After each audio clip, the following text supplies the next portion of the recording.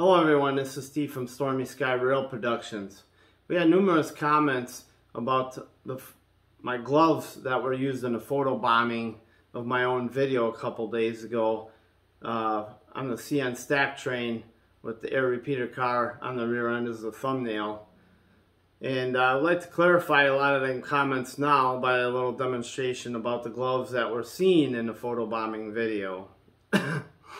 Here we have the gloves that were used.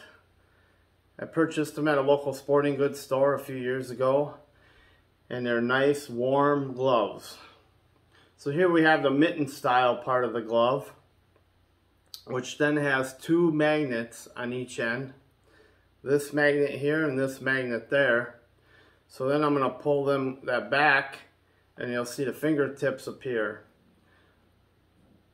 So then we'll put this one on too. We'll pull that one back, and there we go. They're locked in place by the magnets. So then we have the fingertips that are exposed.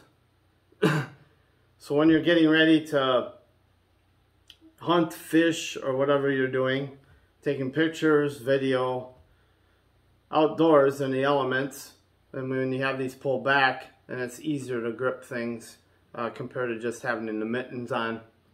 So then we're going to go over here and grab the camera that I was using that day. And the fingertip function on these gloves are real nice.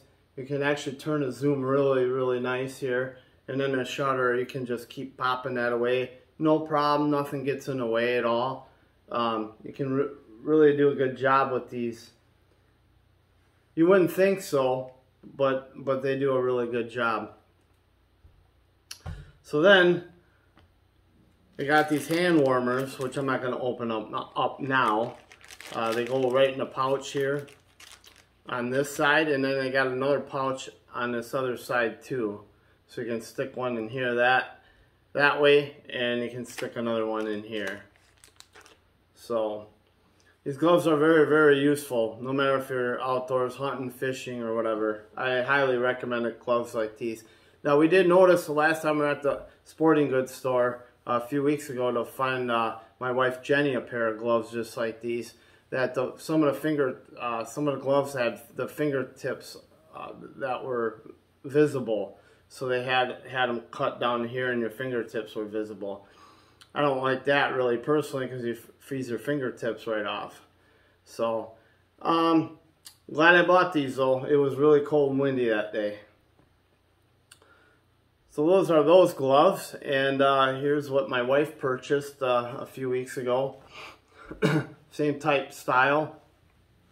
Hers has the fingers though that expose, which it really doesn't matter with these two. I had really success with the finger not coming out as a mitten on mine. And the fingers come out of here like this too. And she's got the magnets on here too, right here, and then the pouch flips back and then stays there.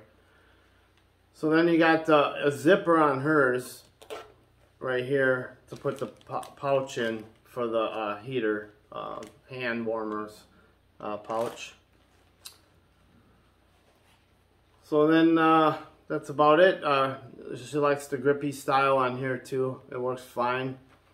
So highly recommend the gloves for anybody doing outdoor activities in the winter time, especially if you have a problem with getting cold hands and so on. So hope everybody enjoys the video clip here and learns a few tips.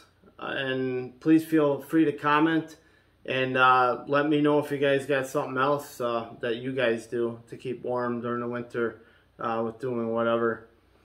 Please hit that subscribe button if you haven't already. Hit that thumbs up, and feel free to comment. And hopefully everybody enjoys this video, and please share it around. This is Steve from StormySky Rail Productions, out.